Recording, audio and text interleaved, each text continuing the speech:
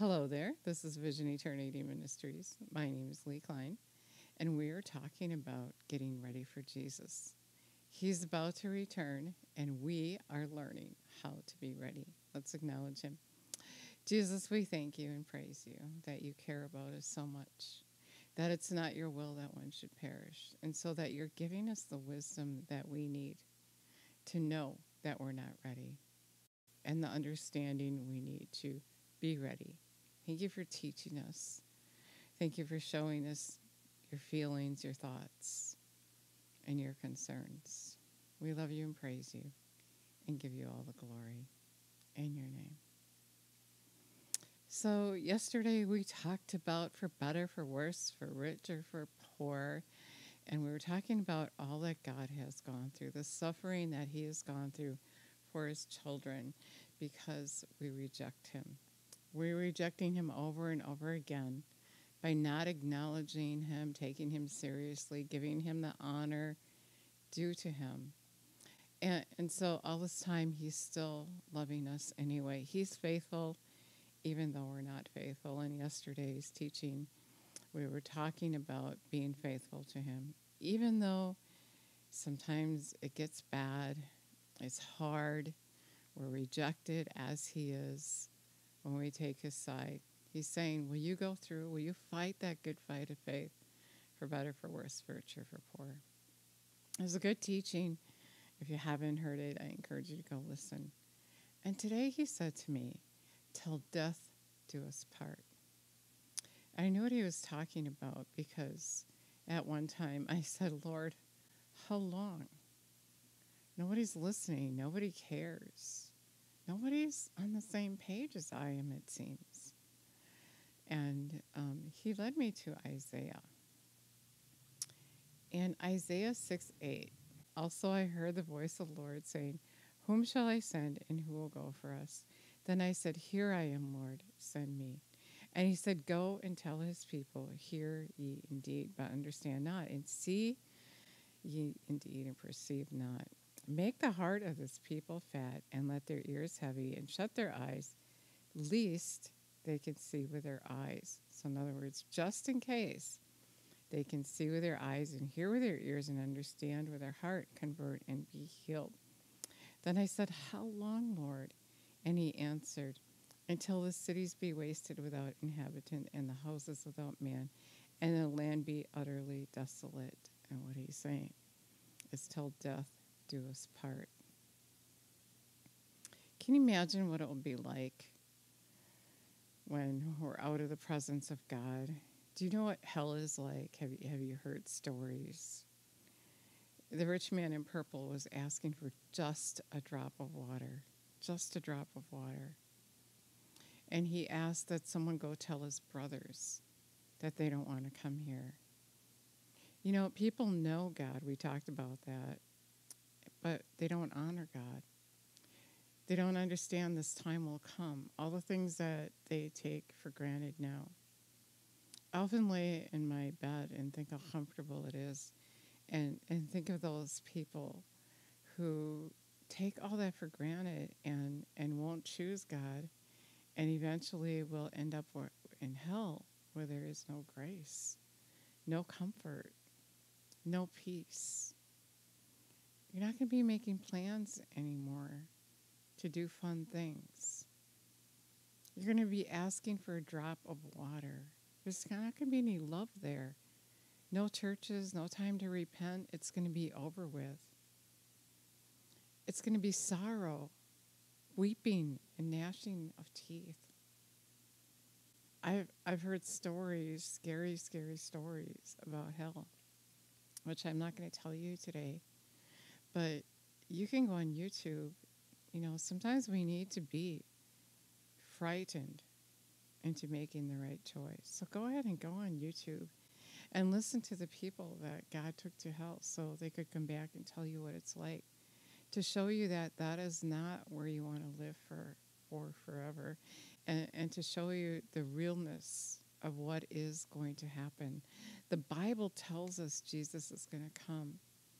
And he's going to take those who chose him out of the earth. The earth is going to burn.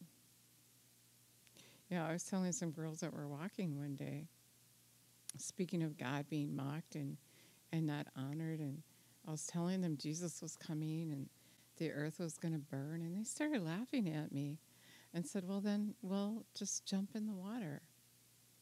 Not understanding the power of God. No one will escape judgment on that day. We have to choose good or evil, and if we're not choosing God, we're not choosing good. And we don't even understand what is so bad about the people that God calls evil because we don't know God. He doesn't reveal himself except to the person who will choose him. God showed me that he's frustrated. He's doing good. He's stretching his arm out to us. He's beckoning us. He's trying to get our attention. And yet we keep turning away from him. We're not taking him seriously. He told me he was frustrated with me. He said, will you go for me? I said, yeah, I'll go for you. But then I kept quitting and giving up. I didn't do that for better, for worse, for richer, for poor. Because it got too hard, the persecution, and like Isaiah, I said, how long? And it just didn't seem like anything was happening. And it doesn't seem like anything's happening, but the word will come to pass. The word is a prophecy. Jesus is telling us things to come. It doesn't look like it's happening. It doesn't look like it will happen. But like the rich man in hell said, go tell my brothers it's really here. It's really there. And they don't want to come here. And Jesus wants you to know ahead of time that you don't want to live in hell. Hell wasn't even meant for us. It grieves him that we're choosing evil. Hell is meant for the devil and his angels, not for God's children. And just remember, the only thing that's going to be happening there is suffering. Reaping what you've sowed. Just suffering. Thirsting. You don't want to go there. Heaven is going to be more than you can ask or think. Glorious, good, kindness, no more suffering, no more sorrow, no more pain, the complete opposite of hell. Peter says, 2 Peter 3:9, that Jesus is long-suffering. It's not his will that one should perish. And that's why he said, least one would be converted in Isaiah. How long, Lord? He's not willing that one should perish. He's willing to go after one lost person. Luke 15, I want to read to you. The tax collectors and notorious, especially wicked sinners, were all coming near to Jesus to listen to him. And the Pharisees and scribes kept muttering and indignantly complaining, saying, this man accepts and receives and welcomes wicked sinners and eats with them. So he told them this parable. What man of you, if he has 100 sheep, should lose one of them, does not leave the 99 in the wilderness and go after that one that is lost until he finds it? And when he has found it, he lays it on his shoulders, rejoicing. And when he gets home, he summons together his friends, his neighbors, saying to them, rejoice with me, because I have found my sheep which was lost. Thus I tell you, there'd be more joy in heaven over one especially wicked person who repents, changes his mind and his errors and misdeeds, and determines to enter upon a better course of life than over 99 righteous persons who have no need of repentance. So to go after that one lost, that's what God is doing. And you know, to go after that one lost one, he has to beckon us to do our part. Will you go for me, saith the Lord? Will you go for me just in case that one person would change their mind? Well, he knows the one that'll change his mind. But he's having trouble finding people to even go for him.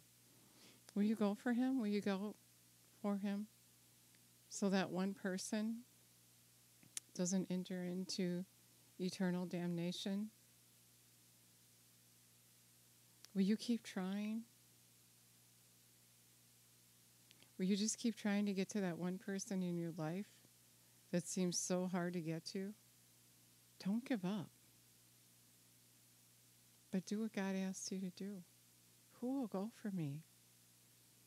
Who will go for me? You don't want your worst enemy to go to hell. Eternal suffering. Think about it. Do unto that person what you would want unto you. Unto you. I always think of this man who told the story that God motivated him with. I believe it was a vision, and he and all the Christians were on one side of the abyss, and those who were lost were on the other side. And they were yelling out, his friends were yelling out to him, "Why didn't you tell me? Why didn't you tell me?" I don't think we're going to get away with that. Jesus said that we have to care about each other and love. And if you don't care enough to tell someone about Jesus, then are you ready? Are you ready to stand before him? Will he say, "Away from me, I never knew you, you who practice lawlessness"? Forgive that person that hurts you over and over. Get over it. Think about eternity. Till death do us part. Can you imagine not being around God anymore forever? Can you imagine being off the path and having nowhere to turn? Right now we are in a time of grace and we have a place to go. I can go to my sister. She knows Jesus. My brother knows Jesus. When you're in hell, it's too late. It's over with. That's why God hasn't come yet, because he loves us that much. And he wants you to know his love so that you can love that person that doesn't know him, so that they won't have eternal damnation, but they'll have eternal life with Jesus. Till death do us part will be the end. There'll be the new heaven and a new earth for those of us who cared about what God cares about. Do you care about what God cares about? Do you care about that person in your life that's is going to hell because of you just know they don't know Jesus and they're going to hell? I've heard plenty of people say, "Well, that's their problem. I don't care." If you don't care, then you don't love. And if you don't love, then you're headed to the same place they are. The more you know, the more is expected of you. We got to just stop sitting around feeling sorry for ourselves and get up and do the work. Get up and do that work. Show who Jesus is.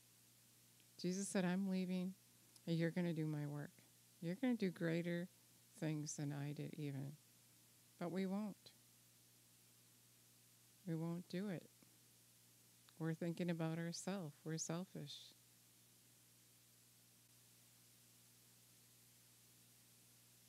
Examine yourself. Let Jesus correct you. Revelation 3:19, he corrects those he dearly and tenderly loves. Get on your knees every day and let him correct you. Revelation 3:20, he said he's knocking on the door of your heart, and if you would invite him in, then he would come in, if you would heed his voice.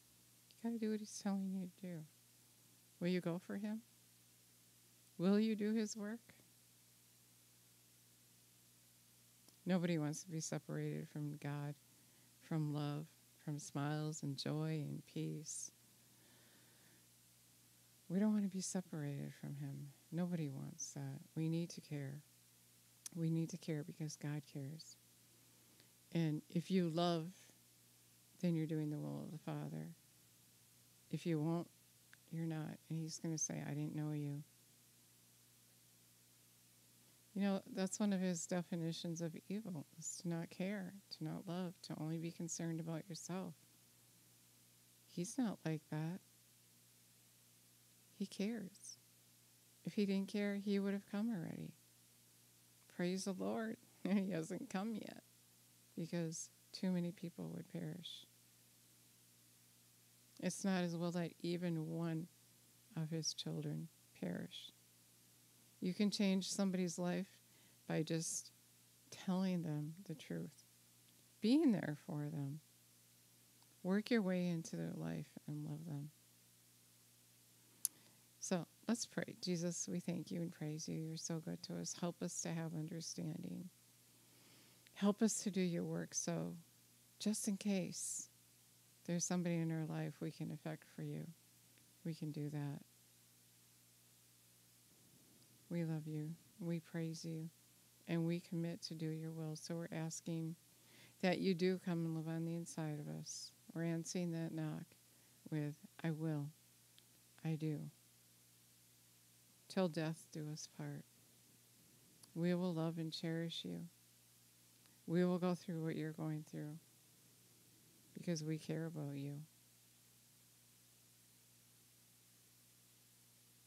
We thank you and praise you, Lord, for teaching us the truth, showing us it's not just a prayer, but it's a commitment. We're committed to you to be your bride, to do your work right up until the end, and bringing heaven on the earth, doing your will, not our own. We love you and praise you. Give you all the glory.